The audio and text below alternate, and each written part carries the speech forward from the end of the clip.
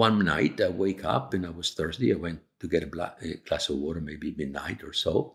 And I went back to bed. And just while I was thinking nothing, waiting to go back to sleep, all of a sudden from my chest, this energy comes out. When I say energy, it's not a thought. It's physical energy. It's something, something energetic, like a physical sensation, not a mental thought or physical thing coming out with an incredible power. But it was love. And my consciousness was in this energy. And it was also joy, and it was also peace. All together. How is that possible? I was like stunned, right? And it was white light, white scintillating light. And my body was hot, and also they were like, it was scintillating in the sense that almost my cell were going with the scintillation of the light. It was almost like my body was in synchrony with what was going on. It was hot and vibrating, and I never felt that sensation before. And my consciousness is in this light. So I am this light. Then this light expands and covers fills all the space, visible space, and my consciousness is in this consciousness. So now I am out of myself. I am observing myself with the consciousness which is inside and outside. So, talk about stunning.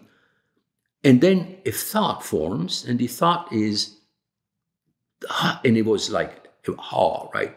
Wow, this is the stuff of which everything is made. And I meant, the universe is made of this stuff that feels like love, joy, and peace. And by the way, peace I never felt before in my life, because peace was the sense of me.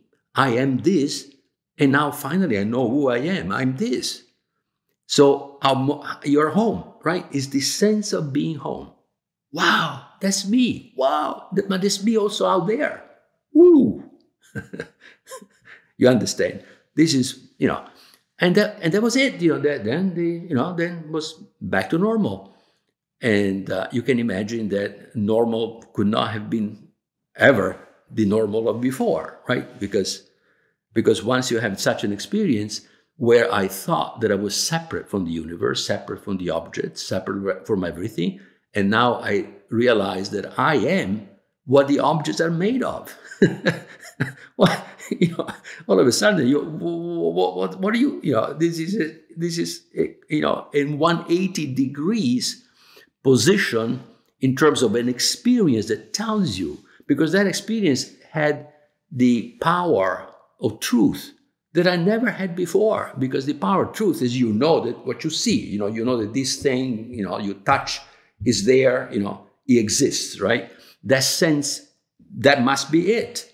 Which is, in fact, what even science relies. They rely on an experiment where you see something that is predicted by theory, then that proves the theory, then you think, then you know that even your mental prediction, mental theory, mathematical theory is, maybe correct or is correct. So for me, that sense of truth was stronger than the sense of truth that you get from showing a theoretical, doing a proof of a theorem in mathematics. That was the highest truth that I knew before, is, a logical proof of a theorem, for example. That's the only thing that I could say, yeah, that's true because, blah, blah, blah. But here, the truth was different. It was not a yes or no. The truth was a sense that it has to be that way without knowing how it is. So it is the answer to the why without the answer of the how. Exactly the opposite of science. Because science only tells you the how, it would never tell you the why. So it was kind of interesting, right? So anyway, so that, is obvious now, changed my life. And so I started trying to figure out, ways to experience my consciousness. And, I went through all kinds of schools, read all kinds of books. But fundamentally, the only reliable knowledge that I got through this process, it lasted about 20 years, so from 1990 around to 2008, 2009, when I decided to change my career, was experiential. In other words, through this process, I had many other extraordinary experiences of consciousness. They gave me other aspects of consciousness and our deeper reality that you cannot get by reading books, because the books give you symbols, but the symbols are not experience. The symbols of the books become experience if you have something close in your experience to what they're telling you. But if you don't have an experience close to what the books are telling you, they're useless, because symbols only point to the knowledge, but they can give you knowledge if you're not ready to get it, or if you already have it, or something close to what the symbols can help you get deeper, but no more than that.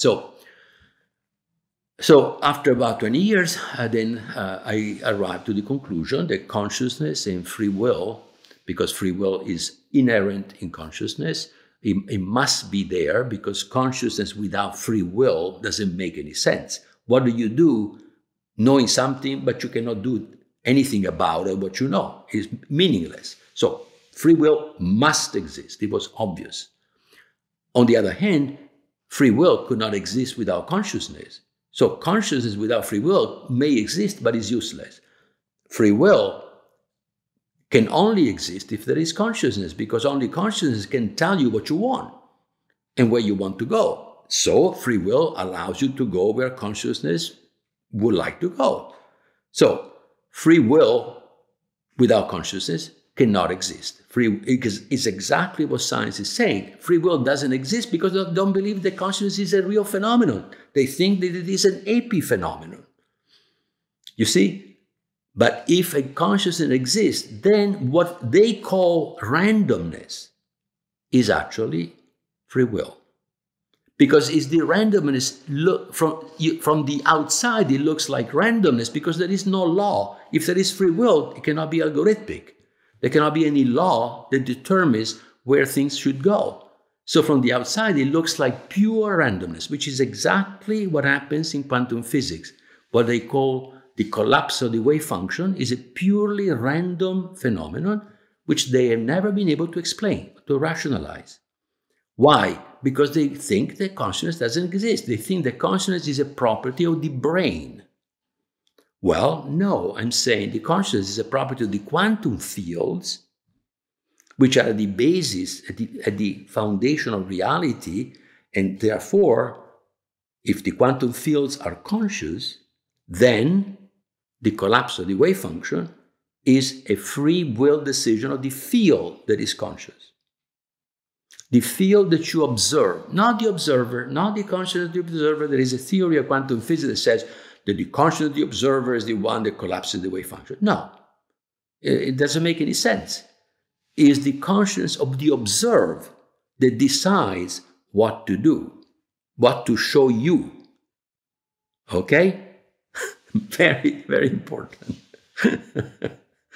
But I stop here because otherwise I keep on going. And no, don't play. I could listen to you. I could listen.